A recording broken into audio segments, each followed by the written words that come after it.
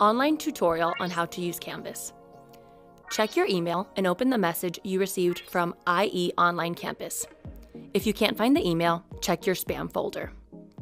Once you open the email, click on the link Get Started to create an account on Canvas. When creating your account, you should use your email as your username and create a password.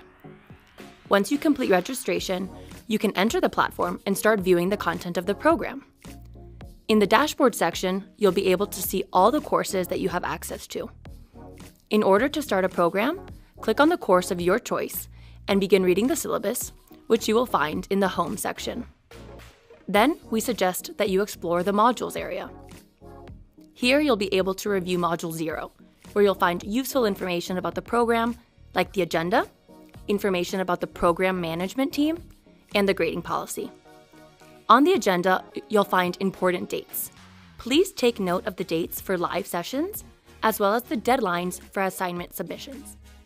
After getting oriented with the course on Module 0, you can move to Module 1, where the real program content starts.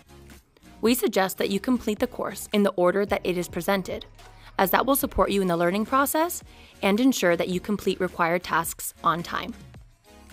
In terms of course content, you'll find videos, readings, and even multimedia cases, all of which will allow you to learn in an engaging and interactive way.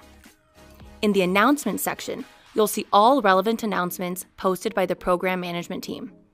These announcements will also be sent to you via email. The sections for assignments and quizzes include the exercises that you will complete on the program. They are ordered chronologically. In the discussions area, you can start a chat with the class and the learning facilitator. You'll be able to answer a thread or create a new one. You can also ask the learning facilitator questions and share ideas and input with your peers. In the grades section, you can see your course performance. This section includes the grades you have received and also shows if you have any pending tasks that require completion.